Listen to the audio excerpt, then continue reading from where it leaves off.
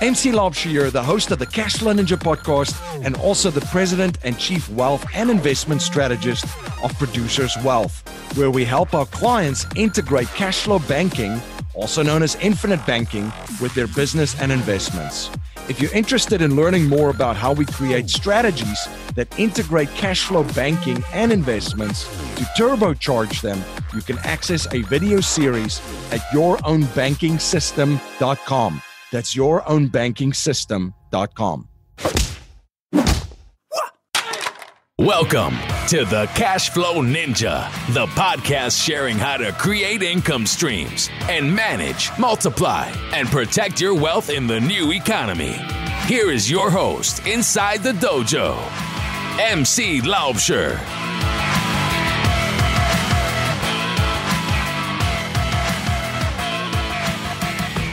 Hello, Cashflow Ninjas. MC Laubscher here, and welcome to another episode of the Cashflow Ninja. I have a great show for you today, and in today's show, we're going to look at the 5 elements of raising money.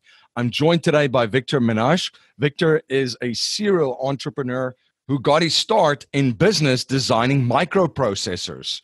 Along the way, he conducted business in over 15 countries, participated in several mergers and acquisitions, and developed executive leadership skills. Victor noticed that there was a formula for raising money. When the rules were met, it was easy. When elements were missing, it was difficult. Victor shares the 5 elements of raising capital, as he revealed also in his book, Magnetic Capital. MC Laubscher here, the creator and host of the Cashflow Ninja and president of Producers Wealth, and I'm on a mission to help you achieve economic and financial freedom as quickly as possible. I achieve this by integrating the infinite banking concept with real estate investments to increase your efficiency and returns and recapture cash flow that you're not even aware of that you're losing. I share the #1 strategy for investors in my holistic wealth creation course at yourownbankingsystem.com. That's yourownbankingsystem.com. Victor, welcome to the show. Great to be here. Can you please share a little bit about your background and journey with my listeners? You know, my path into real estate investing was definitely not the traditional career path. I started out my career as an electrical engineer. I started out as a microprocessor designer and was building processors in the telecom industry. I was responsible for the hardware development in the carrier network division at Nortel Networks. Sad that that company's gone. And I just did a lot of processor development. You know, if you've flown on any Airbus aircraft, those seatback displays that you play movies on, my microprocessors in most of those, Cisco routers, Cisco wireless access points, Panasonic printers, just, you know, dozens and dozens of applications all over the world. So that's where I got my start in business. But along the way, in the tech world, was involved in a number of startup companies, a bunch of corporate acquisitions, and learned how to raise money. So that's really where I got my start in raising capital. And then it was around 2009, 2010, I was traveling back and forth to Japan every 2 weeks. We were building a new cellular network in Japan, and it was just burning me out. I think it was like my 18th or 20th trip to Tokyo, and decided it was time to do something completely different. So I took a hard left turn in my career and moved full-time into the world of real estate investing. In retrospect, a little riskier move than I probably should have taken at that time, but that's how I got here. Tell me a little bit more about that time, too, because this was basically a little bit on the edge, I believe, of that huge downturn and last recession. So what were some of the things that you saw as opportunities, because there sure was a lot of them, and what were some of the things that you saw as challenges when you got started? I think the biggest challenge, number one, was that things took much longer in the real world than I expected them to. And so time frames expanded. You know, what I thought I could accomplish in 6 months would take a year, and so on. But in fact, where I got my start, I never really took a pure real estate approach to things. I started in real estate in Ottawa, where I live. I live in Ottawa, Canada, our nation's capital. And it has a micro market where we have parliamentary staff, embassy staff, military officers, government contractors who come through the city on medium-term assignments. anywhere from 3 to 6 months. And generally, the government spends money in 6-month increments. So a 12-month unfurnished lease is of no use to those people. A suite hotel at $3,500 a month is of no use to them.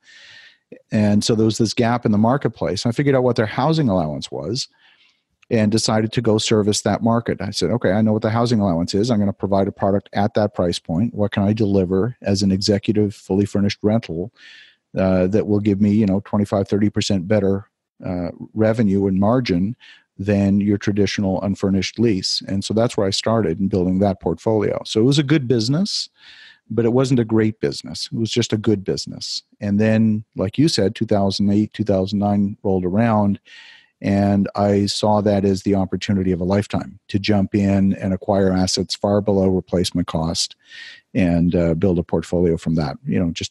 Leveraging the Warren Buffett, buy when people are scared and, sell when people are exuberant.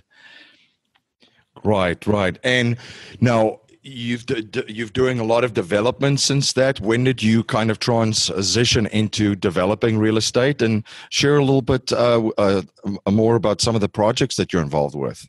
Sure.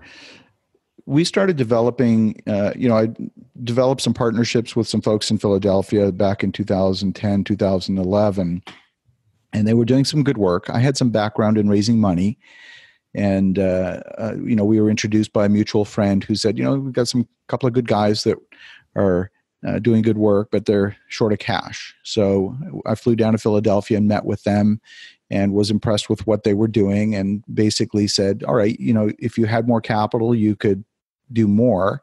We'd have to share the profits, but then you'd more than make it up on volume. And that sounded good to them.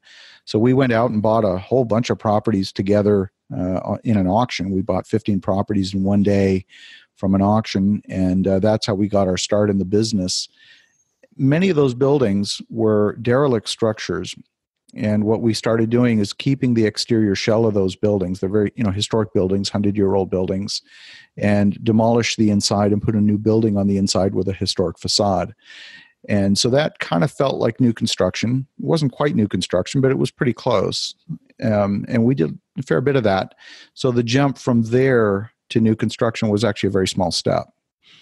And, at that time, of course, you could buy things for far below construction cost. It didn't make sense to build because the economics didn't work. But as time progressed and the market prices came up in the market, you could now get to a point where you could build for equal to what things were selling for in the market, or in many cases less. And so that transition happened pretty quickly. So by 2013, 2014, probably 90% of what we were doing was new construction, mostly infill in Philadelphia market. And what we were doing is we were buying single-family lots and putting together small land assemblies. So if we could get 3 or 4 lots together, that might be a 9-unit building. If we got 5 lots together, that could be a 13-unit building. It just depended on what the density permitted based on the land that we were able to assemble. And so we just did a fair bit of that, and that's really how we got started into developing. Victor, you talk a lot about market selection. I figured this would be a great opportunity to talk about how you select certain markets. What were some of the things that had you pin down Philadelphia specifically in that market and that looked very attractive for you? Oftentimes people, if you listen to the news, read the Wall Street Journal, they talk about national statistics. You go to any of the major news sources, they talk about national statistics, maybe regional statistics. And in my view, they're completely irrelevant. They're meaningless. If Bill Gates walks in a restaurant, the average net worth in the room went up, but nobody went home any richer at the end of the night. So the statistics are meaningless. It's really the local micro situations that matter. So we found an area in Philadelphia, just to the west of Temple University, where the university was expanding. At the time, there was a shortage of student housing. There were lots of derelict structures within a few blocks walking distance of the campus, and we saw that as an opportunity to provide student housing. So we saw really a line between a very desirable area and a really awful area that were really separated by one block. And we saw that diversity, that economic diversity, as an opportunity. So that line could move, and we saw it moving at the rate of about one block a year.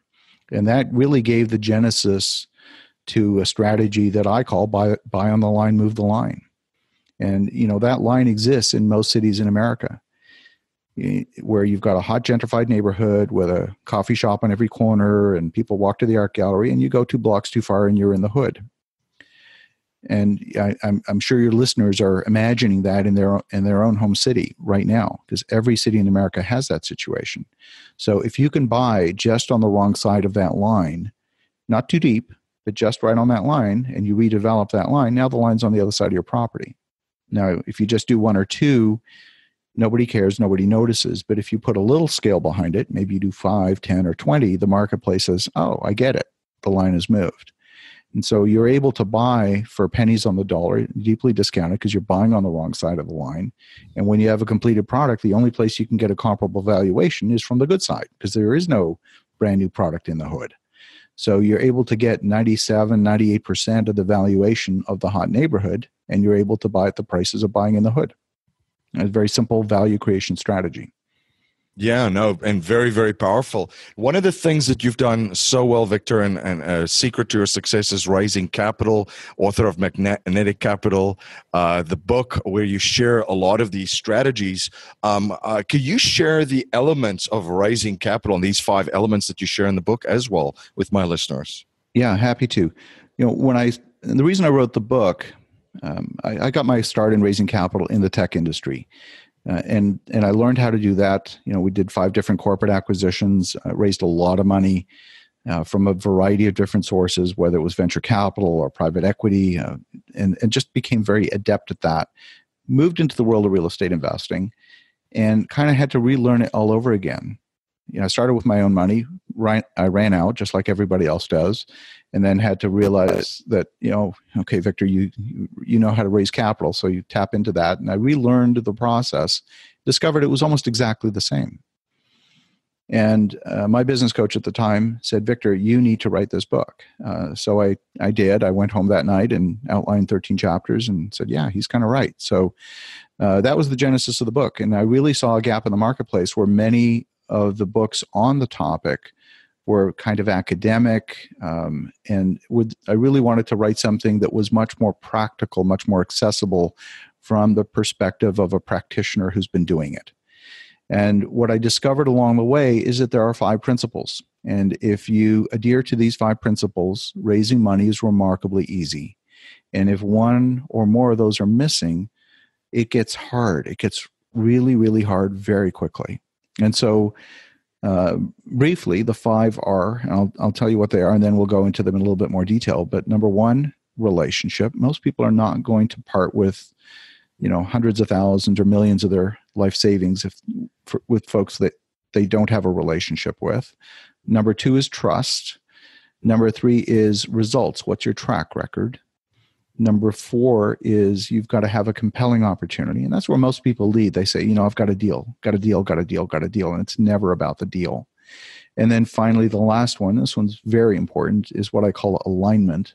And this is making sure that you have perfect alignment between the goals for the money and the goals for the project, because money always has an agenda associated with it. We don't think of it that way, but it always does. So those are the 5. So let's go back over them in a little bit more detail. I see so many people out there trying to raise money. They're building a list and they're putting it in a CRM tool, a customer relationship management tool, or maybe an email autoresponder, and they're trying to apply internet marketing techniques to getting people to part with their life savings, and it doesn't work. Nobody wants to be used. Nobody wants to be sold. It starts at the very core with the foundation of relationship. In fact, in most jurisdictions, it's illegal to solicit for investment. And so the government's actually doing you a favor by making it illegal, because you know what? It doesn't work anyway. So start with relationship. And I don't mean networking. I'm talking about real, genuine relationship, where the relationship's the most important. And if you have a meaningful relationship, you would be disloyal to that relationship if you didn't offer them the opportunity to get into something really good. So I never, ever ask for money. And I'm genuine when I say that. I really am never asking for money. But what I do is I offer people with whom I have a strong relationship the opportunity to collaborate with me on a project. And that's a completely different posture. And if it's not a fit for them at that moment, that's fine. The relationship's more important. Never desperate for money. We always want to find the right fit, and it starts with relationships. So that's the key. So that's number one, relationship. Number two is trust. And number two is not just, am I dealing with an honest person? That's very primitive. The psychological contract of trust has a lot of layers to it. And you can think of questions like, can I trust you to put together a good plan? Can I trust you to execute the plan? Can I trust you to hire the right people? Can I trust you with my money? Can I trust you to communicate in an open and transparent way? Can I trust you to communicate when there's a problem? And on and on and on and on. And if any one of those are missing, can I trust you with small commitments? If anything's missing, it kind of doesn't work. So you got to be really mindful of that genuine, deeper psychological contract of trust and honor it, and recognize that trust gets built over time and it can be destroyed in a nanosecond. And just be very, like I said, mindful of managing that aspect of the relationship because it's so vitally important. And you'll know when the trust is there because decisions happen quickly. If the trust isn't there, that's when, your funding partner will say, I don't know, we probably need to spend another 2 or 3 weeks doing due diligence. There's a clue that trust isn't there quite fully. So that's number two. Number three is results. What's your track record? Show me that you know how to make money. Show me you know how to do it consistently. Now your listeners might be thinking, well, how am I going to raise money if I don't have a track record? How am I going to get a track record if I can't raise any money? I'm stuck. And if you stay trapped in that paradigm, you'd be right. But remember, business is a team sport. It's not like your grade 3 math test where if you work with your neighbor, you're cheating. This is a team sport. So if you don't have the track record, work with someone who does. Hire your boss. Go work for somebody for a period of time, maybe 6 months, maybe a year, so you can legitimately borrow from their credibility because you've earned it. You can say, my partners and I have built 3,000 apartments. Okay, you built 2 and he's built 3,000. It's still a valid statement. So go work with somebody, and so you can get some of that track record. You can borrow some of that track record. So that's number three. And number four is where most people lead. I've got a deal. And, this is kind of like asking, is the image on the magazine cover beautiful? That's a little bit in the eye of the beholder. For one person, it might be a self-storage facility at a 10% cap rate. For somebody else, it might be mobile homes or a mobile home park. For someone else, it might be medical office buildings with certain financial metrics. So you really have to figure out what that is. What is that definition of beauty? What's compelling for somebody? For me, one of the critical items is I want projects that have really, really strong margins. I don't like projects with thin margins. And I see people, especially in today's marketplace, paying way too much money, doing projects with thin margins, and they say, oh yeah, but I'll make $150,000. Yeah, but you're at 10% margin. If you have one mistake, you could be at break even. You have 2 mistakes, you're underwater. It's too thin. You've got to have fat margins in all your projects. I always look for projects that will generate 25, 30% margin at the outset. And yeah, the real world can kick in and erode that 30% margin to 20 or 18 or 25 or some other number. But at least you've got some margin, you've got some safety. And I do that for a couple of reasons. Number one, for safety, but number two, I want an exit strategy. If you have something that's underwater, you've got a prison for your money and for your investors' money. And I don't want that. So I want the flexibility of having multiple exit strategies. And chief among them, especially in multifamily, is I want to be able to refinance the project once it's leased up and stabilized and return 100% of the invested capital to the investors within a very short time period, maybe a year, maybe 2 years. If it's a large project, might be longer. But I want that as an exit strategy. And to me, at that point, you get to a point where you have this asymmetric risk, where you've got no risk on the downside because the investors have all their capital back, and you've got lots of upside. So that's asymmetric risk. And you always want to get in that position. So that's kind of foundational. And to me, that's the definition of a compelling opportunity. And then the last one is alignment.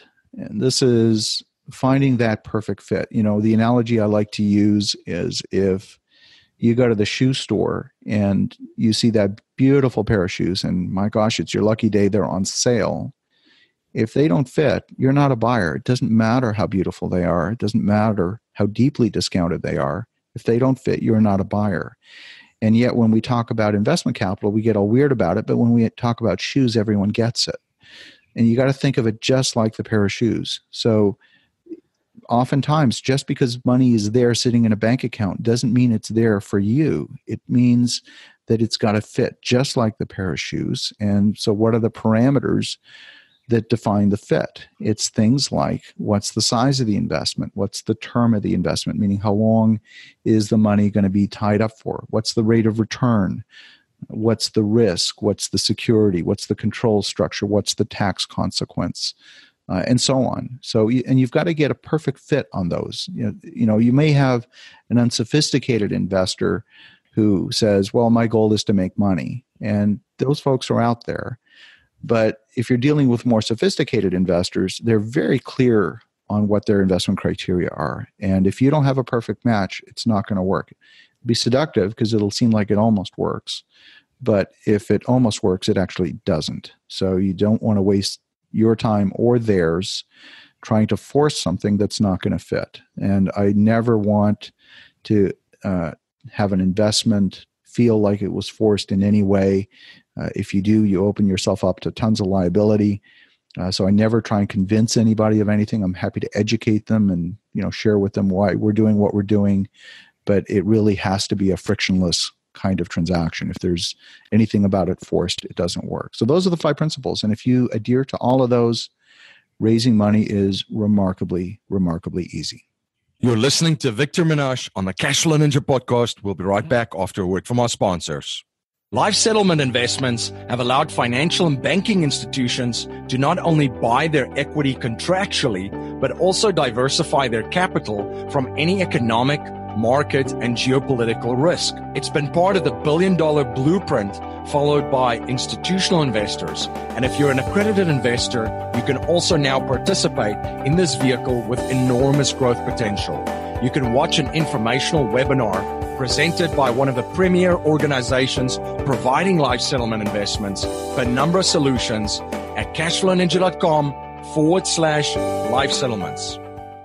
You're listening to Victor Menasce on the Cashflow Ninja podcast, and now back to our interview.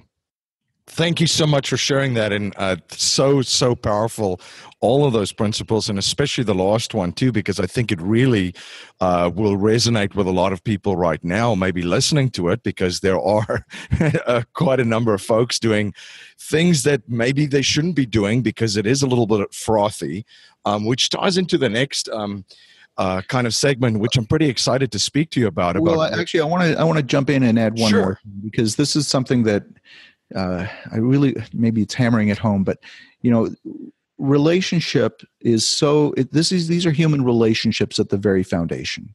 Yep. And you want to think about the progression of a human relationship as following a very natural path. And the best example of that is a romantic relationship.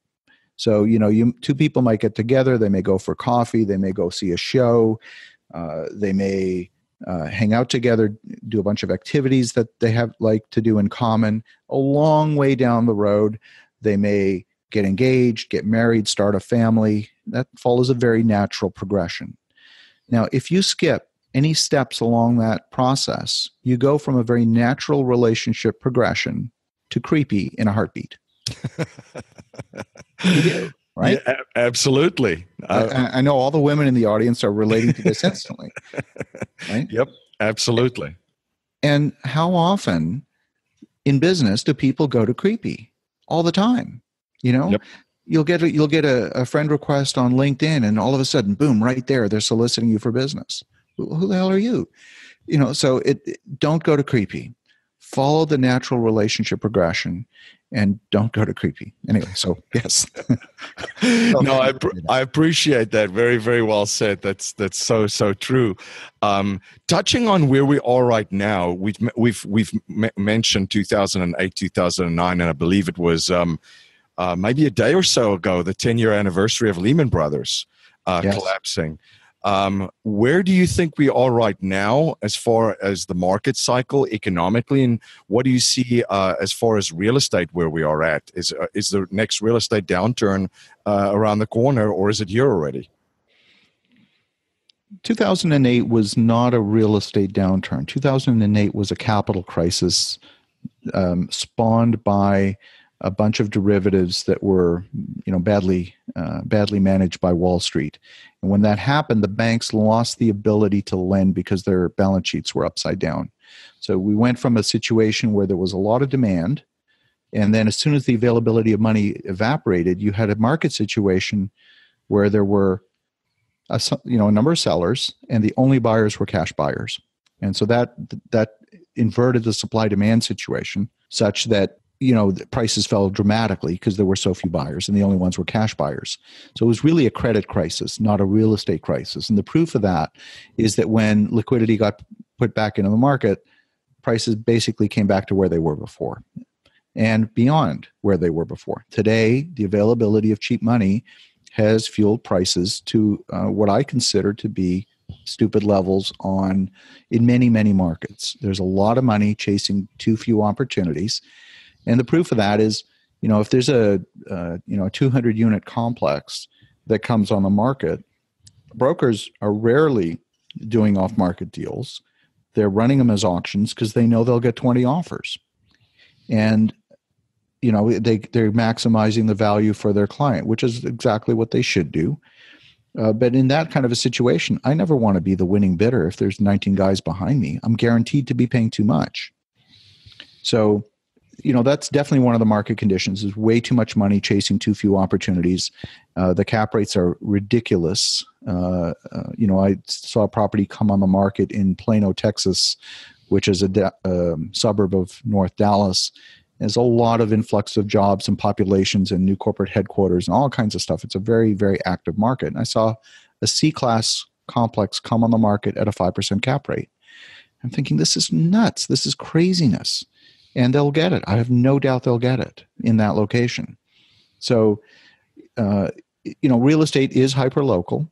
There are going to be local market conditions where the prices are in the stratosphere, where they don't make any sense. And my counsel to anyone I talk to as an investor is, don't lower your standards.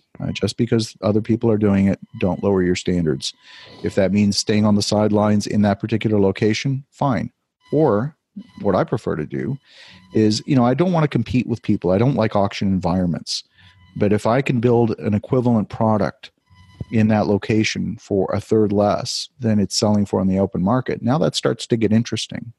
So I don't chase deals. I'd rather make them. I'd rather manufacture them out of thin air, because then I have, number one, I have control. And number two, I can have control over the value.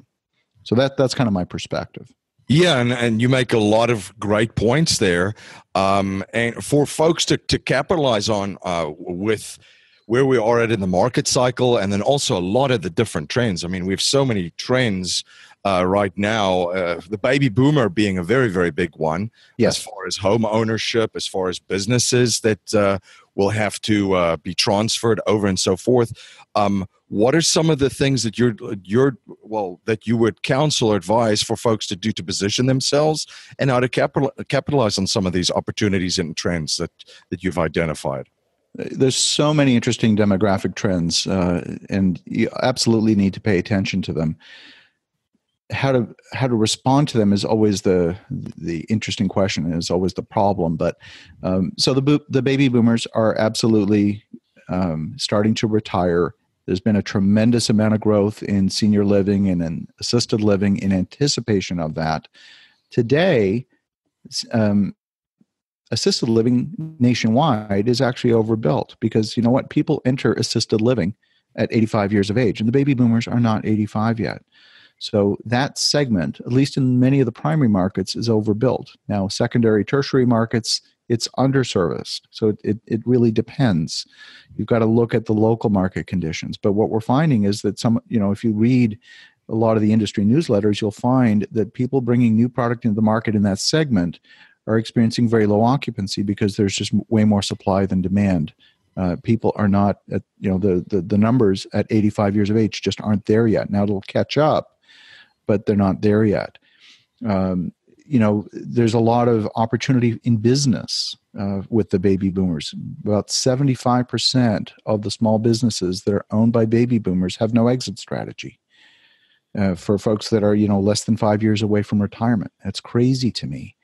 1 in 13 small business will shut down and not actually sell. It's a terrible, terrible ratio. So it's an amazing opportunity. It's the opportunity of the century, really, for any millennials who want to get into business, because often you can acquire those businesses for zero money down. You can buy them with their own money, because the alternative is they're going to shut it down. Any market where you have 13 sellers for every one buyer gives you tremendous negotiating leverage. And so there's lots and lots and lots of opportunity in that space. And even in real estate, we simultaneously have a surplus and a shortage of housing. The surplus is at the top of the market where baby boomers are getting rid of the homestead, the 5 or 6 bedroom McMansion. But the millennials that are looking to acquire a starter home can't afford that. So we're seeing compression. So prices are falling at the top of the market and prices are rising like crazy at the bottom of the market. You're seeing starter homes, townhouses going up in price because there just isn't the supply at that end of the market. And at the top end of the market, the dollars per square foot is falling. So we're starting to see compression there as well. Very, very fascinating time to be in real estate. Yeah, and what you just mentioned, I've seen something similar to that, and just in the area that I live in. So it's absolutely a very, very interesting time. Victor, now one habit I've observed from very wealthy and successful people is that they're always studying new subjects and learning new skill sets. What are you currently studying, and what new skill sets are you currently learning? Well, I'm constantly learning. I believe it's important to set goals in a couple of different ways. There's, of course, attainment goals. Maybe you have a goal to add another 100 doors to your portfolio by a certain date. That's an attainment goal. The second form of goal setting is habituation or habit forming type goals. And that's where I put most of my focus and attention. So I'm always investing in daily learning.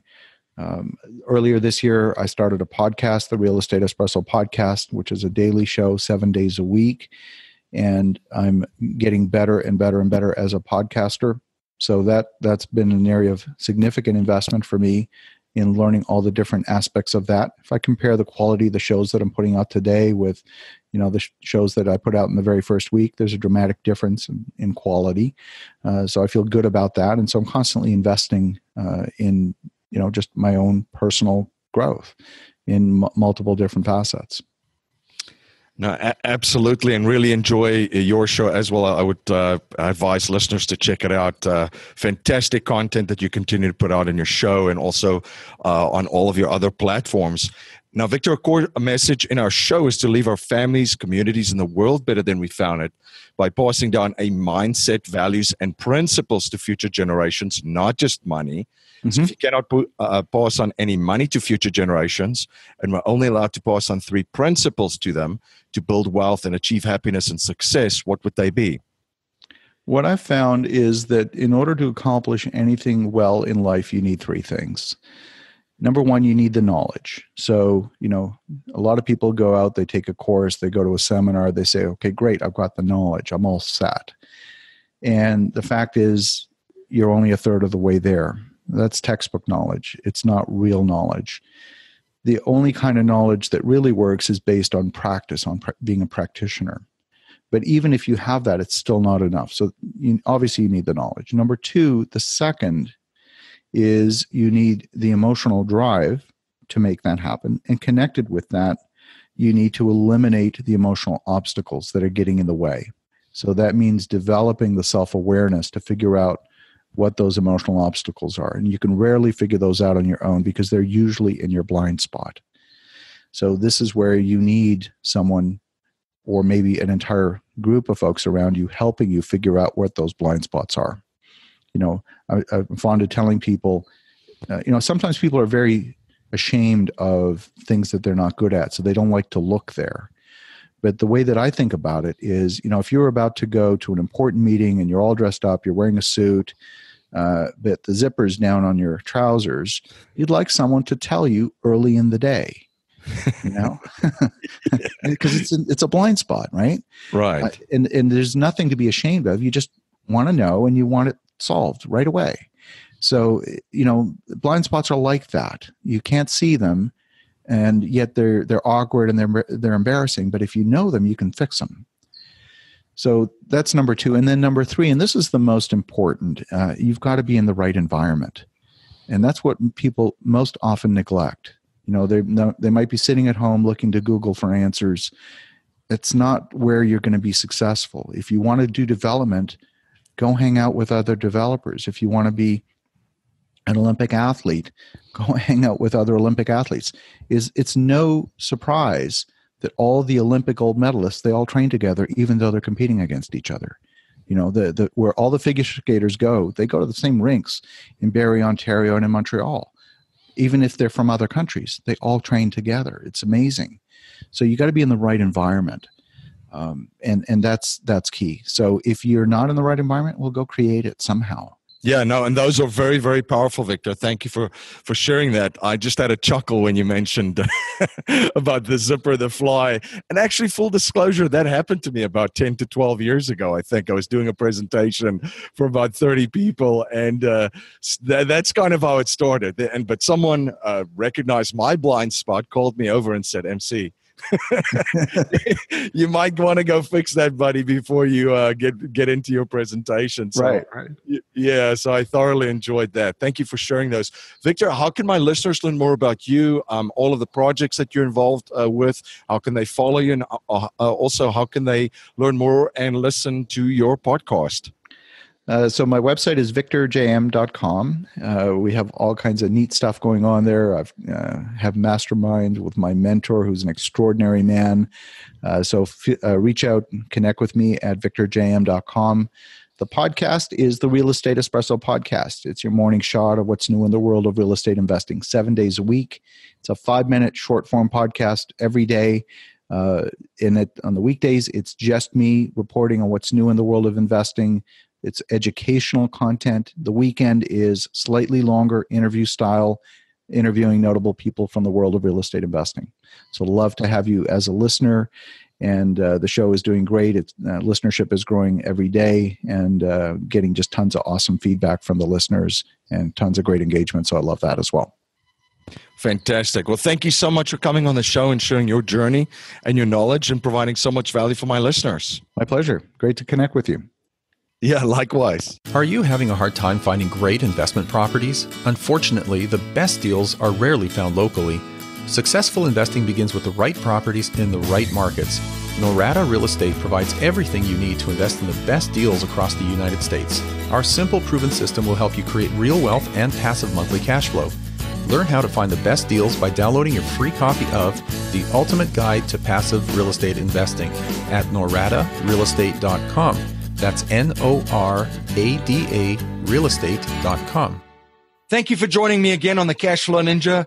Thank you for all your support. You rock. If you like what you hear and appreciate what we're trying to build here at the Cashflow Ninja, please subscribe, rate, and review our show on iTunes and share our show with family, friends, and your network. If you're not a subscriber to our newsletter, you can sign up for our newsletter at cashflowninja.com or text Cashflow Ninja to 44222.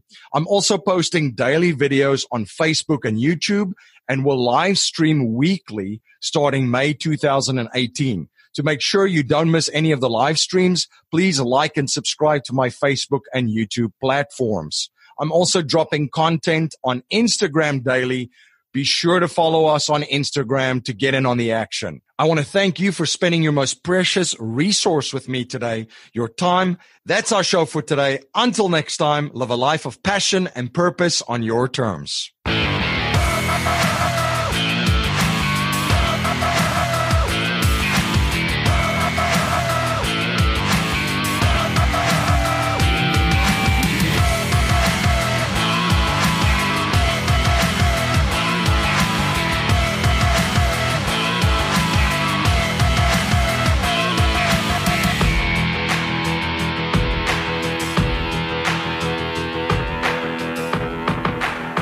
This presentation is for educational and informational purposes only. The information being presented and considered does not consider your particular financial objectives or situation, and it does not make personalized recommendations. This material is not intended to replace the advice of a qualified tax and legal advisor or other qualified professionals, and you should not use the information in place of a customized consultation with a licensed professional regarding your specific personal financial objectives, situation, and needs. We believe the information provided is reliable, but we do not guarantee its accuracy, timeliness, or completeness.